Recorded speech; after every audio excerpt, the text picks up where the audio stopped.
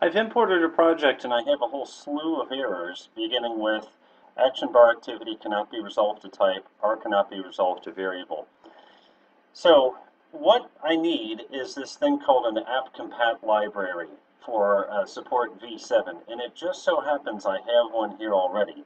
I'm going to delete this and re-import it so that you can watch the process. I'm not going to delete the source, I'm just going to delete the project, and we'll give that just one moment. Okay, what I need to do to import the project is I need to figure out where my Android SDK is installed. That's easy. Go to Windows Preferences, select Android, and you see here it's C Programs, Android, Android SDK. Okay, I'm going to copy that. Now I'm going to choose File and Import, and I'm going to say Existing Android Code into Workspace. I'm going to browse this directory, Android SDK. I have to dig a little bit deep here to find it. It's going to be Android SDK, Extras, Android, Compatibility, V7, AppCompat. That's close enough to get us where we want to go. Again, our SDK location, which we get from Windows Preferences Android, that takes us to this level, Android SDK. From there we go to Extras, Android, Compatibility, AppCompat, and that will take us close enough under V7. I select this, and you notice that it wants to import this project called v7 AppCompat. That's great.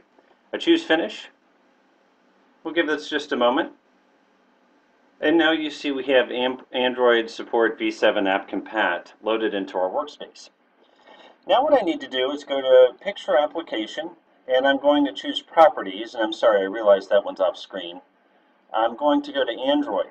And what we see here is towards the bottom, there is a section called Library, and what it is the author of this project has specified an AppCompat v7 library, which is great, but it is local to that person's computer, more than likely.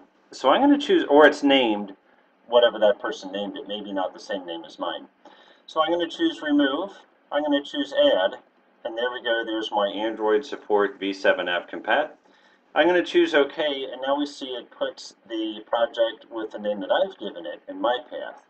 I select OK, and we might have one more. No, it looks like we're pretty good there. So we'll give this a moment to refresh.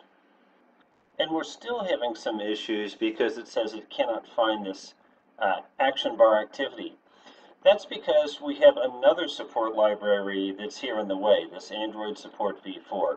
So what I'm going to do is I am going to remove this. Let's see, I will go to Build Path, Configure Build Path, and we're going to choose Projects, Libraries, Android Dependencies. I'm going to remove this one, this App Support v7, and we're going to choose OK.